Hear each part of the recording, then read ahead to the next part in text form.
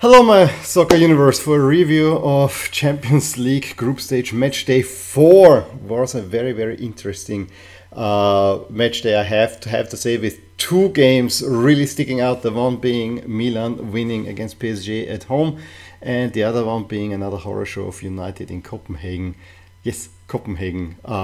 So that's definitely interesting. Now, the other thing is, since I couldn't make a video for match day 3 except for the short videos that you can find in the playlist, I wanna at least a little bit mention the results from last time around.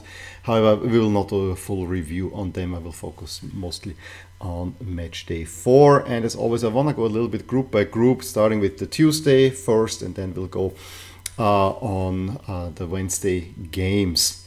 I would say let's start Tuesday. I want to actually go alphabetically. Group E, where we had Atletico Madrid, complete turnaround from what they had on match day 3, where they had real trouble with Celtic. Only a 2-2 draw. Yes, in the end they could have won it, but overall it was a really good Celtic performance.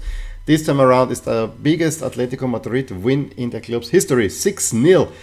And yes, Griezmann gave them an early goal, but the Maeda red card in the 23rd definitely tilted things towards Atletico Madrid, and then it really got ugly, especially second half. Morata, Griezmann, Lino, Morata again, and then Niguez making it a proper rout. The bigger matchup definitely was in the group, was Lazio against Feyenoord, with Feyenoord having a really good 3-1 win in the first fixture. Probably should have been more. I mean, Lazio barely got the consolation goal in. This time around it was a much more even affair that was decided on, you know, the offside trap for Feyenoord not quite working, so Felipe Anderson can play to Immobile, who runs through a goal in the stoppage time of the first half. Overall, I think Lazio just edged this one. Was a good win for them, an important win for them, because now they're again ahead of Feyenoord, as we will see. But that group is still wide open. Yes, Celtic is out of it, but between the other three teams, that is, I don't want to say a free-for-all, but that's definitely a very interesting group coming up, and it's not necessarily a foregone conclusion who goes through. I think will probably hinge on whether Celtic can take anything from Lazio or Feyenoord, or the other way around, whether how Feyenoord or Lazio perform against Atletico Madrid, I would say, and with Atletico also not through. Definitely interesting one. But let's go into the group of death, Group F. So many storylines there. Dortmund do the double over Newcastle, and the win in Newcastle, a 1-0 win, was already a very mature performance that came kind of unexpected, but you saw that there's some maturity in this Dortmund squad, which is weird to say now after they lost against Bayern 4-0, but they showed the same maturity in the home game against Newcastle as well, where they got a fully deserved 2-0 win. Sabitzer being actually instrumental this time, scoring, setting up Füllkrug, and then Julian Brandt is actually running wild. I mean, he created a one chance where you thought he already had lost the ball and still gets to it. And then, yeah, he makes a 2-0 after the Yemi assist. But that was really impressive. And this Dortmund team has been much maligned at the beginning of the season. But I think they have a real chance of advancing from this group at this moment, especially with the double over Newcastle. They actually sit at the moment top of the group. And why do they sit top of the group? Because in the big matchup, Milan actually not only score, as I said in my short video, but also grind out a win, a fully deserved win, although the chances for PSG were there to win it. And this was such a reversal from the first fixture, where yes, Milan tried to play with PSG, but were completely hit on the counter over and over again. In the end, yeah, maybe the 3-0 was a little bit too high, didn't reflect the balance on the park, but it was a little bit of a horror show for Milan, especially defensively. This time, defensively, a real team performance, and coming on the back of a really bad performance against Udine, where I really feared the worst. And I feared the worst even in the 9th minute, when Skriniar, completely unmarked after a corner. I mean, the corner comes in, it's a Marquinhos header to Skriniar, who acres of space around him, and he can make it 1-0. That was an easy one. At that point, Milan already had created a few chances. It was a very open, very crazy game for the first 15 minutes, 20 minutes, going up and down. And I think what saved Milan is that they got immediately the equalizer when a Giroud shot got parried by Donnarumma, and Leao basically kicks it in. I have to mention Donnarumma. Yes, that's how I call him. He got, of course, very, I don't want to say super nasty, but hello that kind of befitted his outcast status at Milan at the moment. To be honest, I'm glad that Donnarumma left, and this whole affair, yes, he might have been a Milan product and that he's a fan, blah blah blah blah blah blah. It sounded always hollow, because whenever his contract was running out, he was going for more money, and this throwing dollar bills at him is not a new thing. On the other hand, all the hatred, he kind of won the Euros. That's a small feather in his cap. He did a good job for Milan, but what's most important is, thanks to his departure, Milan got better because we have Mike Maignan, who is a better goalkeeper, which was also shown on the night. I also want to mention the dollar bills. It was thrown at Donnarumma with the 71, his face, and mercenary, blah blah blah, and then the 71, which is Neapolitan, since he's from Southern Italy, the Neapolitan code for a man without honor. So yeah, that was kind of weird / maybe a teeny bit funny. But what was even better was the tifo that the Milan fans put up, because the PSG fans actually decided at the first game to put up a devil for target practice, and then they put up Keanu Reeves in the Matrix, Stop the Bullets, and showing in French, always Milan, and then show them also, we have 7 of the trophies that you badly want to have. But that's all on the side. We are still 1-1 with Milan and PSG. Yes, PSG then hit with Dembélé the crossbar, but Milan created chances and actually dug in, and especially I knew that the game will turn.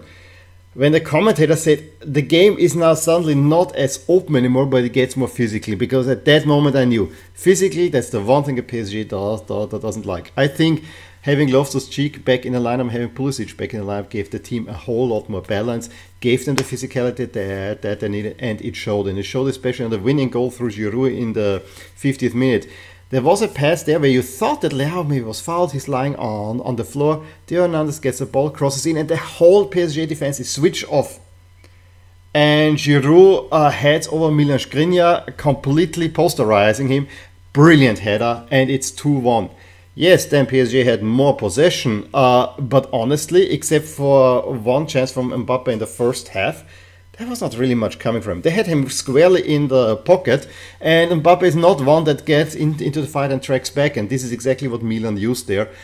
They had the chance, and when there was a Theo free kick, I think Okafor, when he came on, he probably should have made a goal. It was a very complete team performance, hanging on, digging in, grinding the result out, and getting yourself back into the Champions League group, where, to be frank, you should have actually won the first 2 games, because the chances were there. So maybe you can right that wrong in the last 2 games against the same 2 opponents, Dortmund and Newcastle. Again, I actually think with a win against Dortmund, and if PSG do the job against Newcastle, the trip to Newcastle might not be as daunting, but it's always there. But then Milan and Dortmund never match up that well anyway, so a little bit, and the solidity of Dortmund a little bit scares me, to be honest. Okay, in Group G, all is done. Leipzig win, City win. They both get the double over their respective opponents. Yes, young boys gave actually a little bit of run for the money in the home game, but then in the end they are better. Leipzig similar, were a little bit struggling against Cervena Svesta, but in the end it was easy. 2-1 win, the only away win on Tuesday. If the Henrichs own goal will happen, then it got a little bit tighter. But overall, I think those teams were better than the other 2.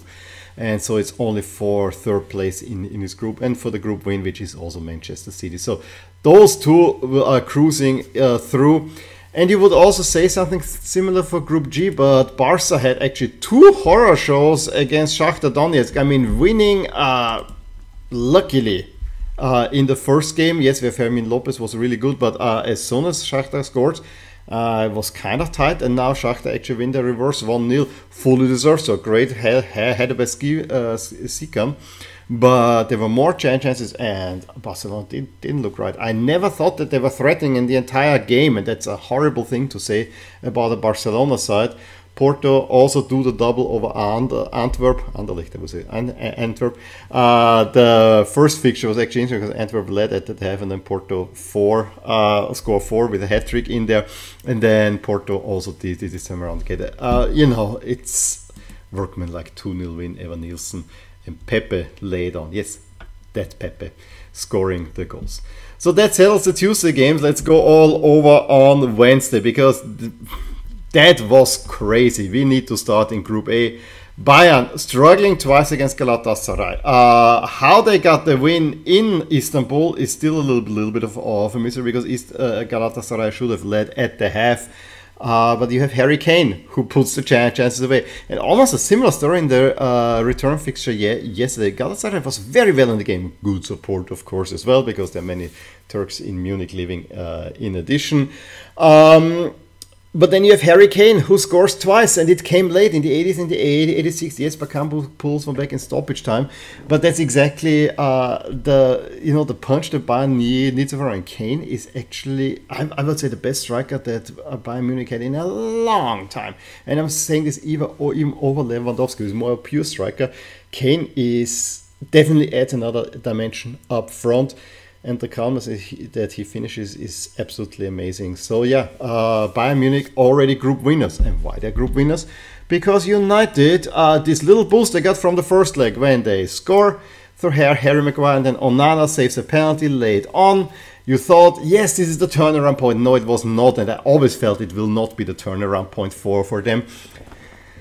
And similar things happened in this game. I mean, that game was just one of the nuttiest games I've ever seen. First off, I mean, it was stopped for a long time, so there was a 30-minute stoppage time. And United were cruising. I mean, Højlund scores 2 on his return to Copenhagen, going on 3, honestly. I mean, it was all United. And then the red card for Rashford happens, and in this day and age, this is a red card, unfortunately. Yes. It may not look like much, I understand it, but it is a red card by the current rules. Cannot really say much about it. Then El Yunusi very quickly thereafter pulls one back, and then Harry Maguire with some, again, sloppy defending, gets his hands in the way. It's a hands penalty. Gonçalves can equalize just before half-time. The game is level, a game that Copenhagen had no business of being in until that red card. And yes, it looks ridiculous, but I think Rashford, if he can do a better job there as well. It was not a malicious step, but it was not. In any case, in the second half, and this is again, yes, 10v11, but we're talking about United here. A Premier League team. Yes, that has some trouble. That should be much better than Copenhagen. You put it above Copenhagen, they get a penalty. It's another hands penalty. Bruno Fernandes puts away. Great shot. I mean, you could not have taken this better. But complacency comes in, and I don't know why Garnacho has the need to shush the crowd. That ticked me off big time, and it is kind of showing we're too good, and then they lose it. Lerager and Bargi turn it around for Copenhagen for a famous win. United are in serious trouble of getting eliminated from this group. Can already happen in the next round. Group B is all Arsenal right now. They bounce back from the loss at Lens with another win over Sevilla. I mean, already in the first game it was barely a contest, to be honest, and this one was even less so. Arsenal just being better. Saka running wild in defense. Trossard scoring the first one on assist by Saka, and then the other one Saka scores himself after being set up brilliantly by Martinelli. And PSV actually get themselves very much back in the running. I mean, they earn a 1-1 at Lens, and yesterday, thanks to Luc de Jong, they beat Lens 1-0. So that kind of offsets a little bit the Lens win against Arsenal, and puts PSV in a good position for advancing. In Group C, Union Berlin had actually 2 good showings against Napoli, to be honest.